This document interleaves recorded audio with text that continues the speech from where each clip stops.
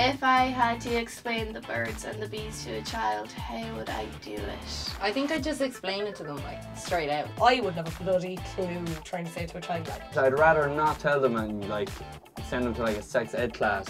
Just be very open with them from day one. I think I would avoid the whole if mummy and daddy love each other thing, because we both know that, like, everyone knows that's not true. So when a mommy and a daddy love each other, no, I wouldn't do that. You always bring up the stork. The stork is there, the original story.